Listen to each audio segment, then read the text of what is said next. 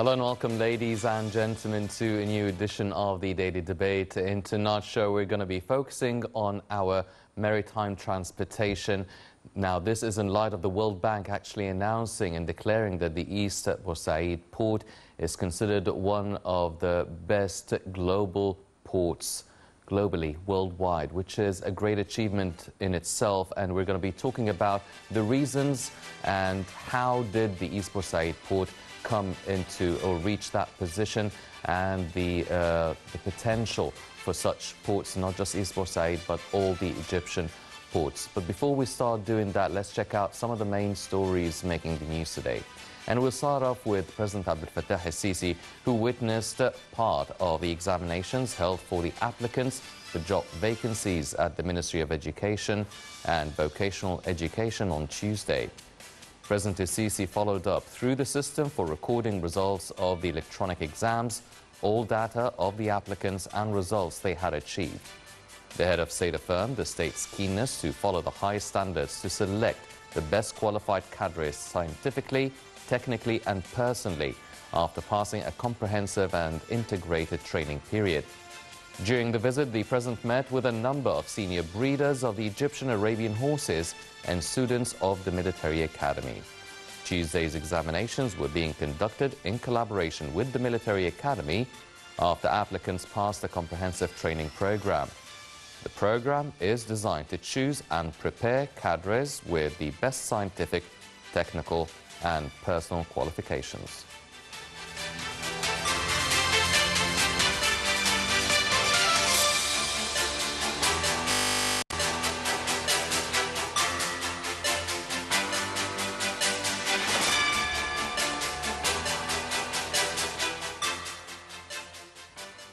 Also today, President Abdel Fattah el-Sisi has met some of the students of the equestrian round number 1 at the Egyptian Higher Military Academy.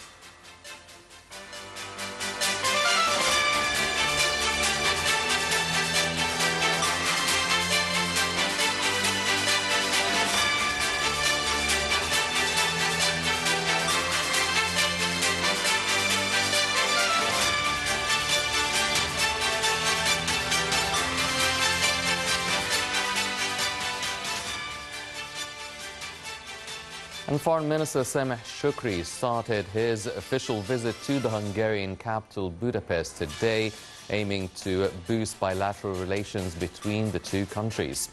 Shukri held talks with his Hungarian counterpart, Peter Szijjártó, and the two top diplomats probed means of pushing forward bilateral cooperation and coordination regarding a number of regional and international issues of mutual concern.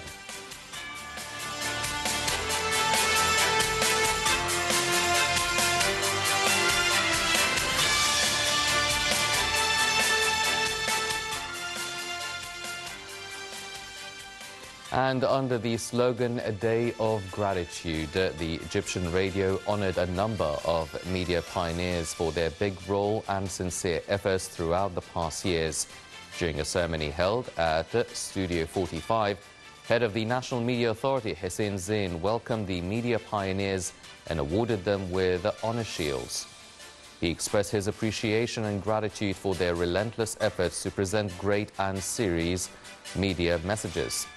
Zain reiterated that many generations had been taught media at their hands, asserting that the radio still preserves its position for different sects of the society as it offers patriotic and professional media content, which aims at increasing the people's awareness and enlighten their thoughts, as well as fixing values and ethics within the society. For his part, head of the radio sector, Mohammed Nawar, thanked them for attending the ceremony, while extending his thanks to Zain for supporting media pioneers and the whole workers in the radio sector.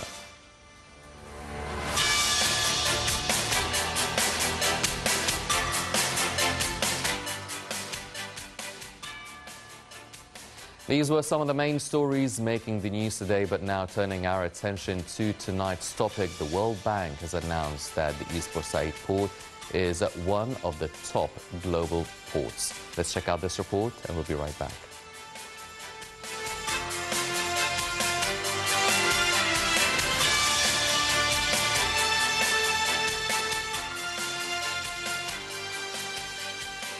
According to a report issued recently by the World Bank, the Suez Canal Economic Zone announced that East Port Said port ranked 10th in the container performance. The Suez Canal Zone report indicated that evaluation was issued by the World Bank to assess performance of ports based on the time spent by the ship in the port, the efficiency of the port infrastructure, the efficiency of the berths, the quality of roads, the linking of the port with railways, and effectiveness of procedures, and the extent to which the port is used by various agencies in the field of container uploading. It pointed out that the port's trading volume affects the evaluation in addition to the digitization of port services, as this report aims to help create a standard for those interested in the field of maritime transport in the global economy. Suez Canal Zone CEO Walid Gemaluddin expressed his pride with what came in this report, explaining that cooperation and integration among the zone, the Suez Canal Authority, and the Suez Canal Container Handling Company is one of the reasons of the successes of East Port Said within international ports. He added that the economic zone is concerned with all its affiliated ports and is working to complete development work to reach highest international standards and logistics. This is in addition to launching ship supply services at the authority's ports within days, including East Port Said, referring to the port's readiness to receive many projects, as the berths are ready with international standards and depths which allow receiving giant ships and their latest generations. He pointed to the completion of the contract to operate the current berths of 5 kilometers in full, and negotiations are underway with Abu Dhabi Ports Group to build and develop the superstructure, manage, operate, and redeliver a multi-purpose terminal, dry bulk and liquid bulk for petroleum services at East Port Said berths with a length of 1.5 kilometers, in addition to negotiating the establishment of a logistics area. The port is situated in a distinguished location at the east of the northern entrance of Suez Canal, in conjunction of 3 continents and on the crossroads of the confluence of the east and west.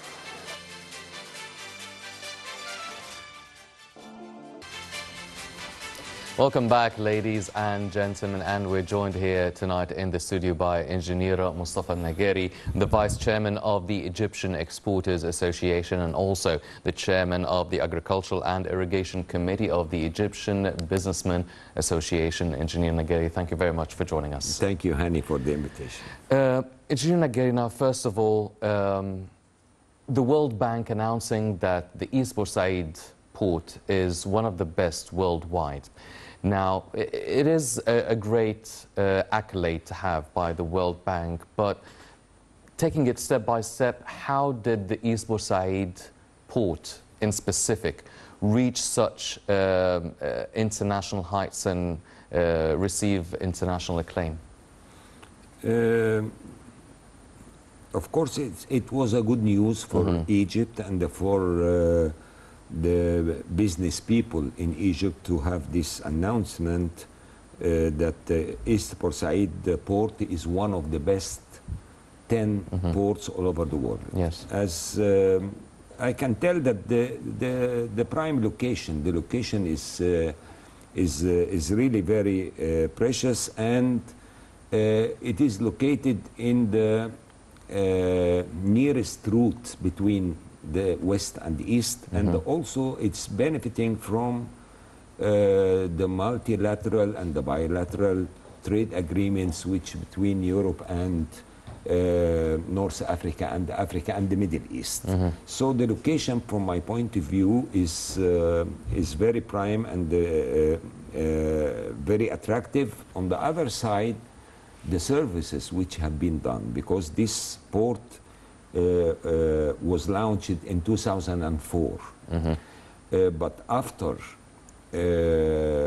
establishing the economical Suez zone, the Suez zone economical area, really the port have seen a lot of improvement and a lot of expansions as well. So there was a plan that it will reach 14 kilometers of case length. At the moment it is about 7, and it is serving up to 3.8 million TEU, which is a container per year. One of the evaluation was that 90% of this total number of TEUs are transit cargo, which means that all shipping lines are attracted to this port to have the transit as a hub for them. So 90% is a very positive sign. Yes. And 10% is final destination to Egypt, trade, as we say.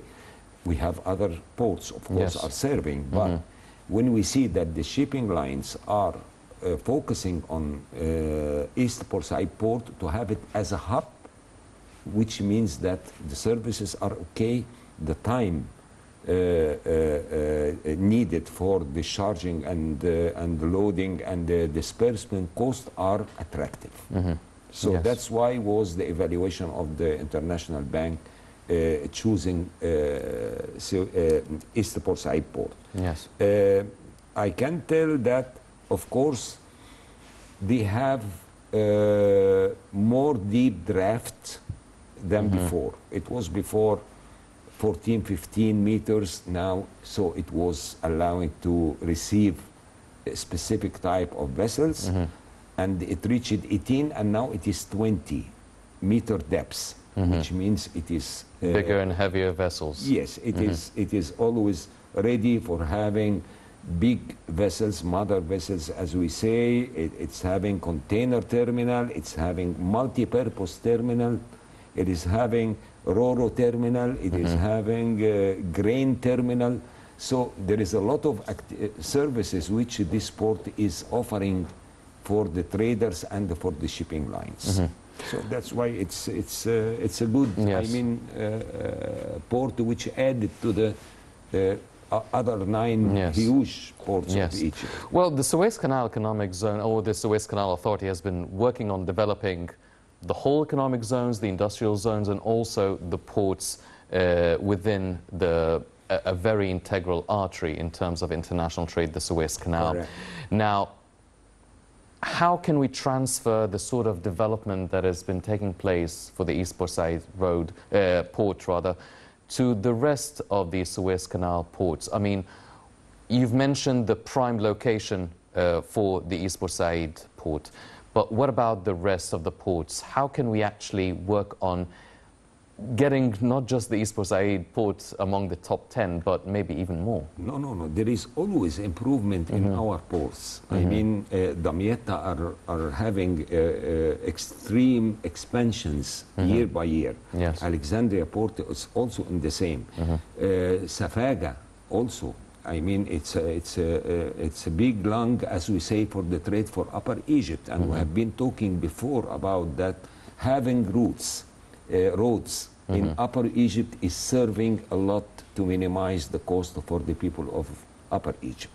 Because you can load easily to Safaga, and from Safaga to Kena you have only 160 or 70 kilometers. Yes. While before, Upper Egypt have to move up, people have to move up to the delta to get their goods and come back. So you are saving by good logistics, by improving your ports facilities and activities. Of course, you are developing the country and you are minimizing the cost. Well, there are negotiations that are underway with the Abu Dhabi Ports Group to build and develop a superstructure for the East Port-Said road that would include a multi-purpose terminal, a dry bulk, liquid bulk that would be involved within petroleum products. Getting international expertise or know-how in terms of servicing and also building and developing such ports, how much can we rely on how much should we rely on international expertise in our development of ports, and how can we actually build and learn from this international expertise and know-how to be able to have our own development port groups? I can tell you that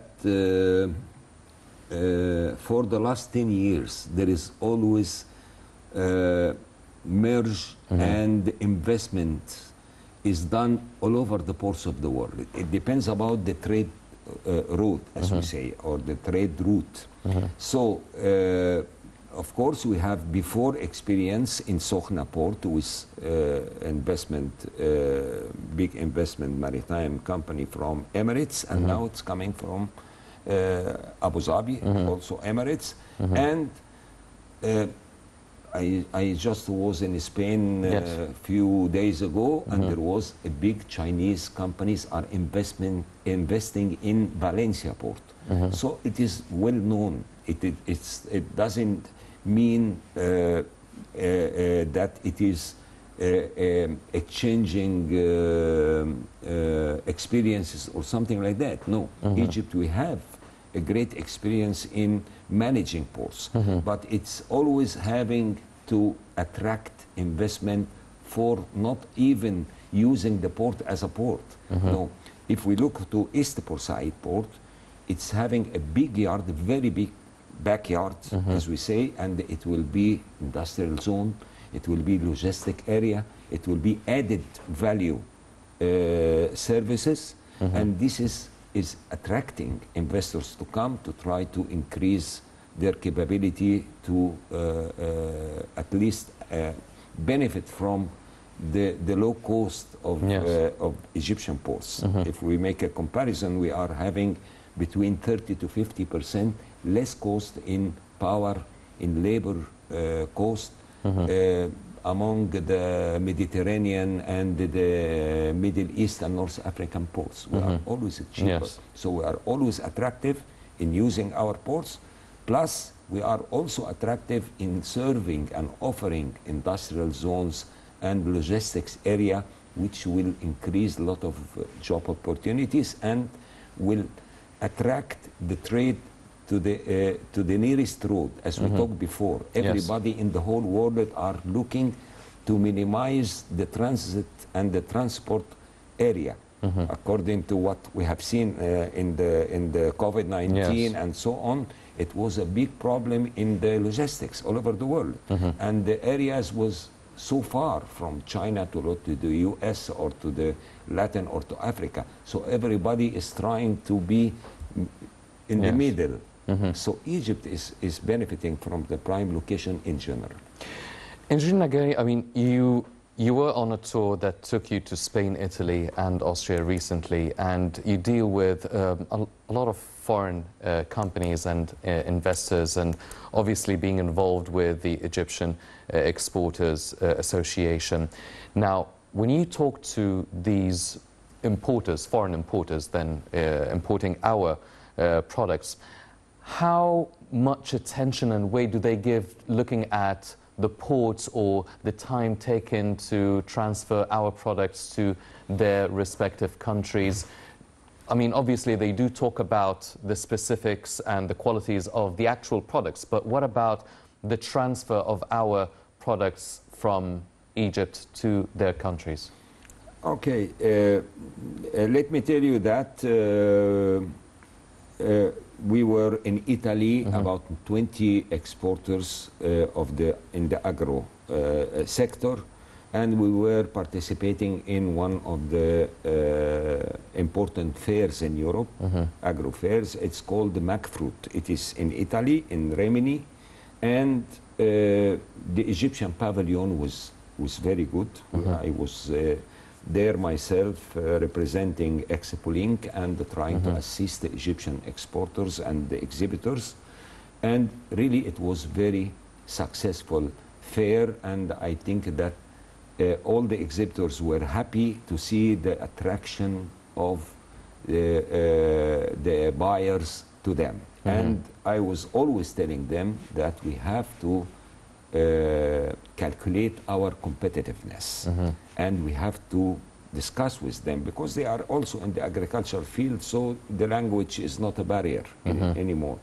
So they are having challenges in Europe, mainly according to the drought, according to the high prices of power, according to the high prices of labors, transport, all the mechanism of the production is really getting tough to them and hard.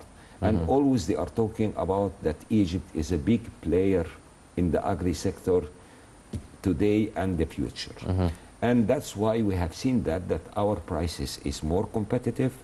And according to the logistics, as we mentioned before, that the Ministry of Transport have launched a service of a Ro-Ro vessel serving specifically from Egypt to one of the Italian ports. And so it will save time. And according to save time, you mean that you can load by sea than the air. Because some shelf life time of specific commodities are short. So we used to load it by air with a very high freight. But if you have a faster vessel and serving directly, so you can load such goods or some of that goods by sea, and at that time you can be more competitive. So this is our strategy, and we have been in contacts with them to increase the number of the Ro-Ro vessels and the ferry boats.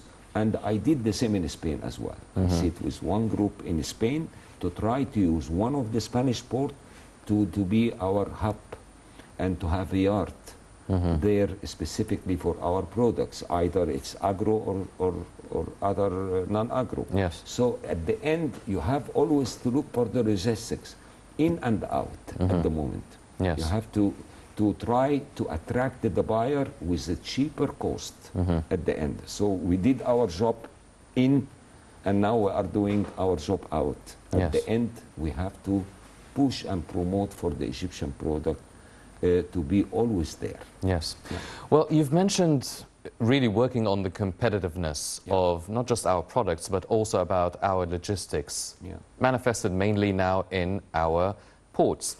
Now, how do we increase our competitiveness for such ports? Is it by lowering our fees for the ports, lowering our fees for the services provided by the ports, such as the East Port Said port, or is it just developing or really working on developing our services provided and keeping up with the same sort of international standard of fees for the services with the other international ports?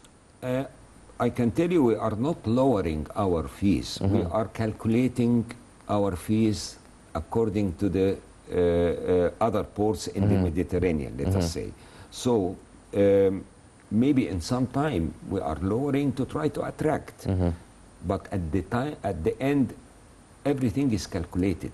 There is always calculation between cost and time and power and labors and so on, so on, so. You have always to be attractive.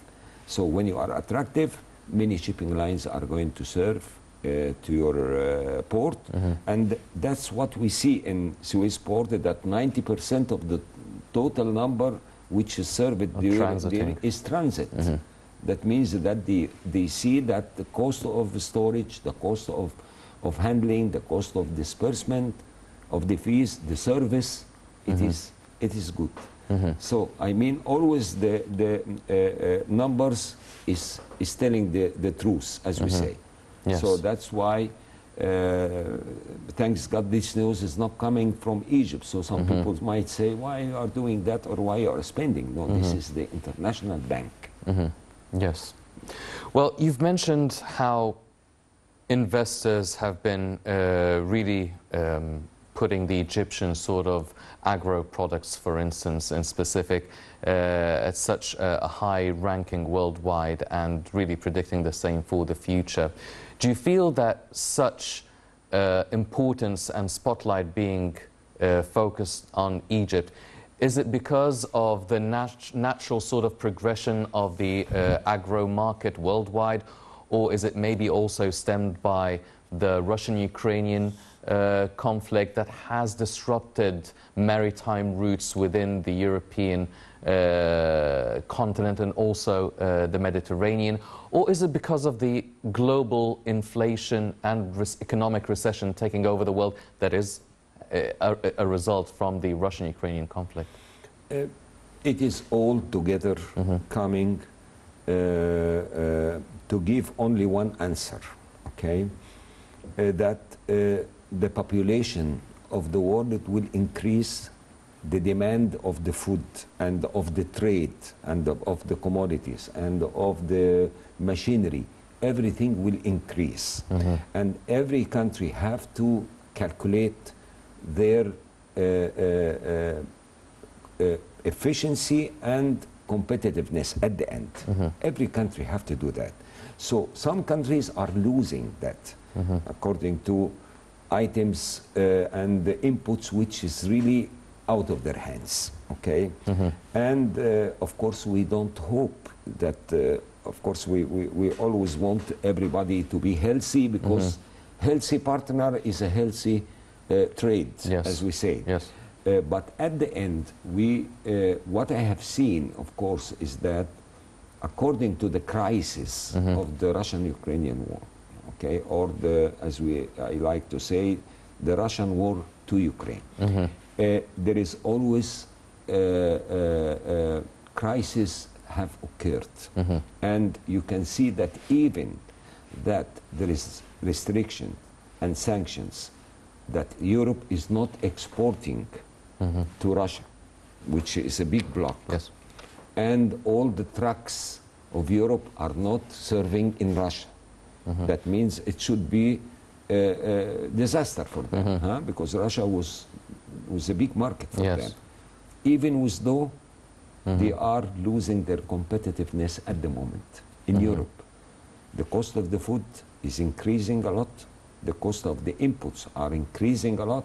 And also on the other side, Egypt local currency is devaluated. So that's why at the end the export product of Egypt is cheaper.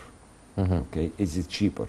We are trying to increase our productivity, because you cannot trade more unless you produce more. So we have to produce more, and that's why we are always talking in not only in one channel. We are talking about investment laws. We are talking about the Supreme Council of the Investment and the Supreme Council of Export. They will launch it in only 2 days. That means that the message is in the government, okay, that they are both linked to each other. You cannot talk about exports without talking about facilitating all the channels to attract the investors. And the investors want to come to a stable market. But at the end, our always message is that exports are increasing to Egypt, imports are decreasing. Yes. This is our message. Yeah. Ladies and gentlemen, part of the development for the East Bursaid port was actually introducing the bunkering services. Now, bunkering services are to be launched in East Bursaid port and Sukhna port. Let's check out this report and we'll be right back.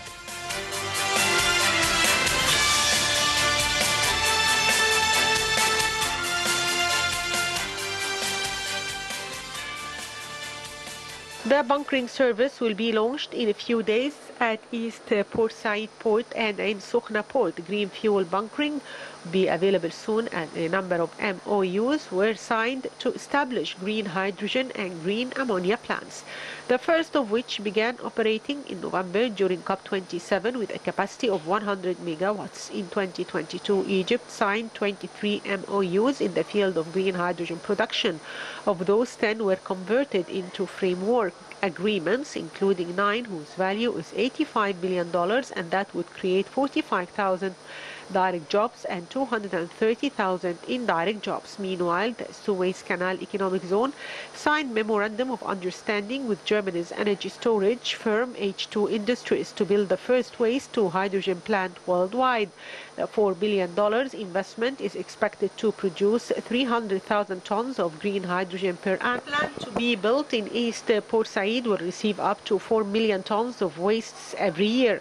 The center noted that waste loads will be kept at Mediterranean entrance of the Suez Canal. The MOU was signed on the sidelines of the 6th edition of the Egyptian Can with Industry conference held in the new administrative capital in late May.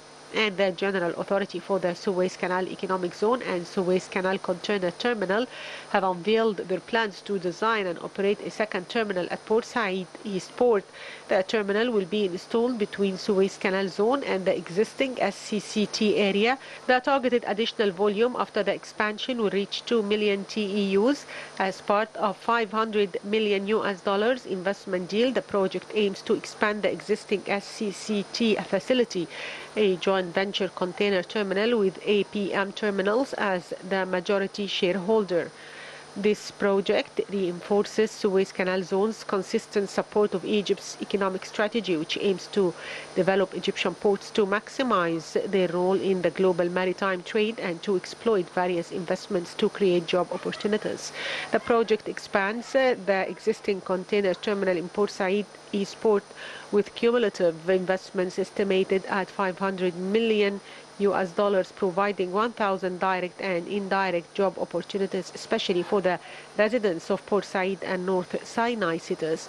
The new technologically advanced terminal will operate on clean and renewable energy based on electric equipment.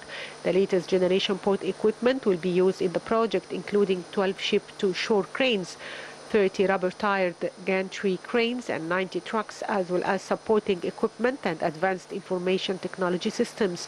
Once operational in 2025, the terminal will create over 1,000 new direct jobs in Port Said, in addition to indirect jobs and business opportunities created within the whole port ecosystem. The expansion project aims to increase the terminal's operating capacity by over 40% to serve the future network requirements of its customers. It is worth mentioning that East Port Said received approximately 1,524 vessels in 2022.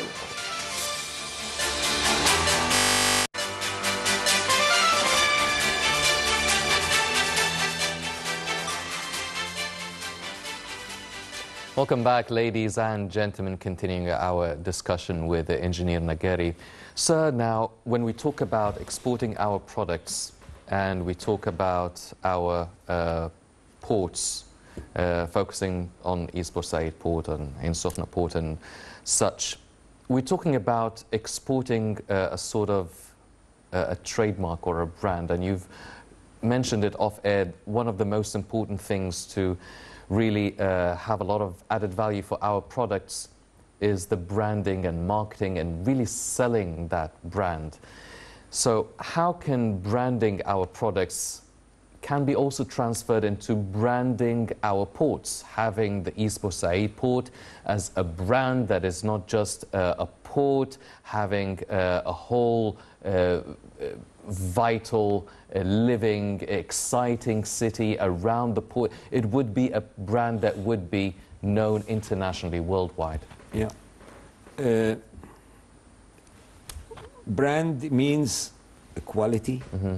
It means a profession in work. Mm-hmm. This is the brand, okay? And we remember before we used to have the Egyptian cotton as a brand. Yes. But to have the brand and to support the brand and to secure the brand, it needs a lot of legislations, a lot, because it's your own baby. If I have a brand, it's my own baby. Yes. If I cannot protect it and somebody can deceive it or imitate and sell my brand with 50% of the price, they will kill me. They will kill the brand. So the point to get a brand is an issue, and to protect it and to try to secure it, because it is added value. The price can be increased according to the brand. So this is one of the issues. Of course, some people are working, some people are afraid to touch it, but of course in the garments, few factories here are able to have the brand. In the agriculture, we have also working, we have been also working on having produce of Egypt or product of Egypt as a brand for all the agriculture crops. Yes. In other sectors also you can go for branding. Some items doesn't need branding, but some others are really, you can add value of that. And we have been talking about an example before that Egypt is exporting about 6 million tons of fruits and vegetables, okay? But the revenue is about $3.3 billion, which means that each export ton is costing $500. And this is very cheap, very cheap.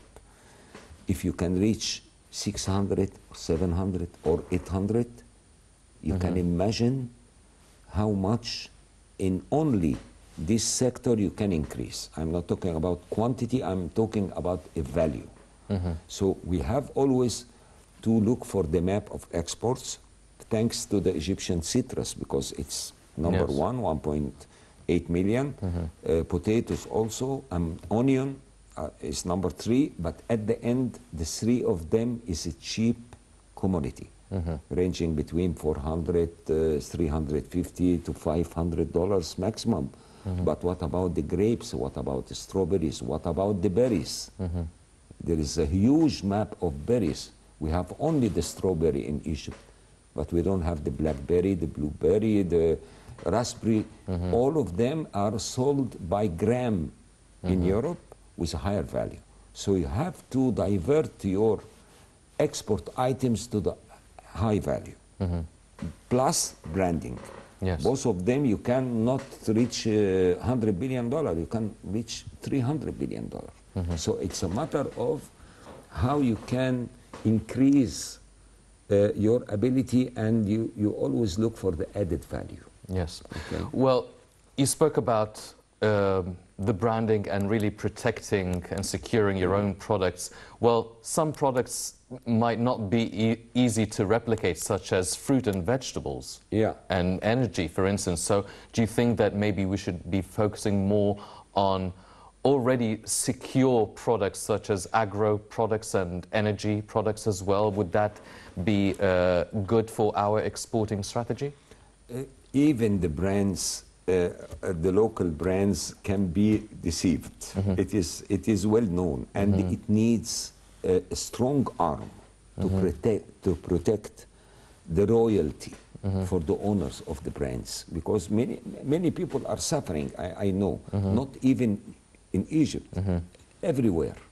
The branding, if it is not secured, you can have copy 1 and copy 2. Even in the markets in Europe, they are talking about copy 1 and copy 2 about the brands. Yes. So, but at the end, it's always having high value. If you have a genuine product with the brand, of course, you have to pay for that. Many people are happy to pay. It's really, it is a narrow strip, as we say, but at the end it increases the revenues for countries a lot.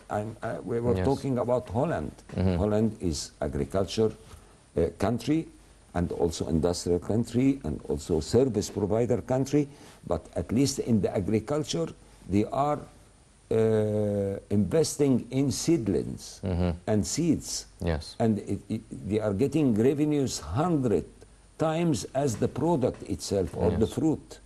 They are not wasting time. They don't have too much land. So they know how to benefit. So, and Egypt, we are always working to increase our value-added products and to improve the prices of the commodities. So at the end, we are moving step by step, and we see that as a value and as a quantity, but we can do better. One final question, Engineer Naggari. With a high claim for our Egyptian ports, mainly the East Port Said port, do you feel, as part of the Egyptian Exporters Association, do you feel that maybe we should be making more use of such a port?